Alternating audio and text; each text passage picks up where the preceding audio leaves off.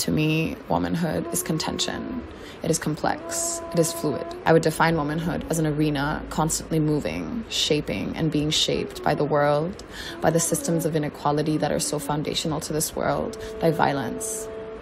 For so long, and in some ways still now, I associate womanhood with erasure, dispossession, limitation, loss, and being fragmented.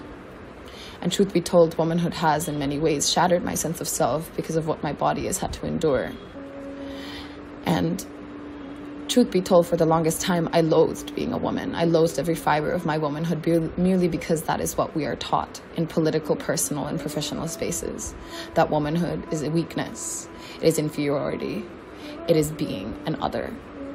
But now, as I have grown older and as I have returned to histories, my grandmothers and mothers and the nameless women that history has erased and willfully ignored, I've been able to investigate these intergenerational cycles of trauma, of internalized misogyny, of the ways that patriarchy, colonialism, and capitalism have marginalized womanhood because womanhood is feared.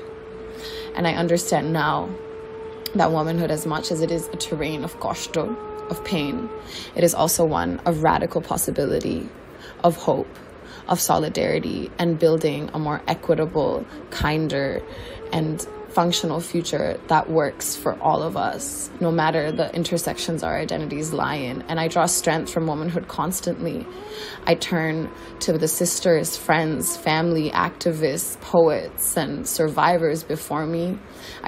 I draw strength from womanhood because, as Audrey Lorde, Black feminist lesbian poet, once said, "It's better to speak knowing that we were never meant to